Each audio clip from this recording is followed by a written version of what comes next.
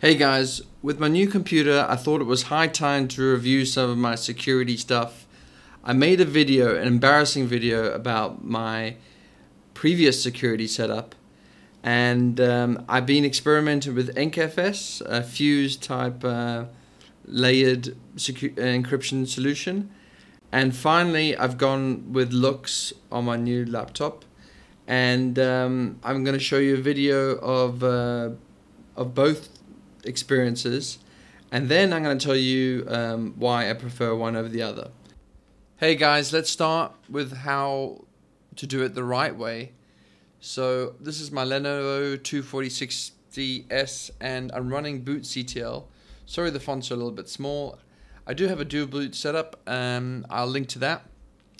And I'm using the patch kernel, and if I press E, I can see what my boot parameters are. So what happens here is that there's this very long UUID to identify my block ID of my hard drive, and from that point on, there's a root thing that addresses my encrypted root. So that's passed on to initramfs, which sort of basically, if I press enter now, it will boot Linux and initramfs, sorry, and it will then prompt me for the password for sort of unlocking my root file system.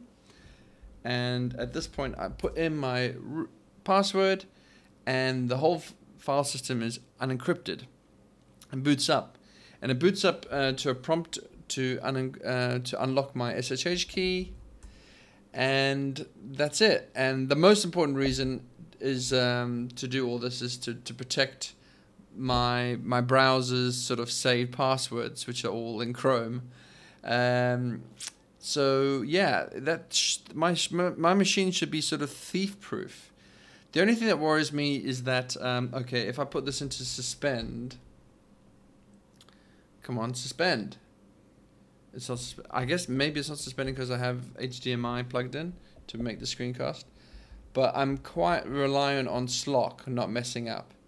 So if SLOC is not properly working, then yeah, my unlocked file system is kind of pointless. But anyway, this is where I'm at when it comes to security and such. All right, so this is the old way that I was using. The good thing about this, well, the appealing thing for me is that you didn't have to redo the whole partitioning, if you know what I mean, with the crypt tab. So I'm using my existing ext4 root, just unlocking my SSH key, and then I created a file, and well, I'm just demonstrating here that nothing works until I mount my crypt thing. So with EncFS, you just create an encrypted sort of file and you mount that to a directory, and then you put all your secure stuff in there. But there's lots of problems with that. Like, what do you put inside that crypt directory? It becomes a real pain, and you end up ultimately putting everything inside there, and that's what LUKS does, and that's why I prefer the previous method, or the method I'm using now actually is just LUKS. I also try to demonstrate that I think EncFS takes actually more processing power than LUKS does, but I couldn't really prove it on the video for you guys. So the big reason why I'm encrypting my file system is that, well, I had my SSH sort of encrypted with a password. I had like my count file encrypted with Vim, but the big outstanding thing was that my Chrome sort of .config or whatever, all the saved passwords from browsing on the internet were not sort of encrypted, so that if anyone gained access to my file system, and they could basically surf a lot of websites and run amok. So now that well, with EncFS, I did try to just encrypt that sort of .config directory or .cache directory. It didn't work. It was a pain. And now with LUKS, it's a lot more manageable. I don't have to think about which files I need to encrypt or not.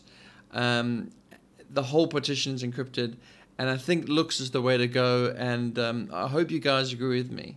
The next big outstanding security issue I've yet to solve is how to update my SSH key on a lot of machines. So, key rotation is important, isn't it? And do you rotate your SSH key? I thought not. If you do, I would love to know how you do it, because I haven't figured out how to do it.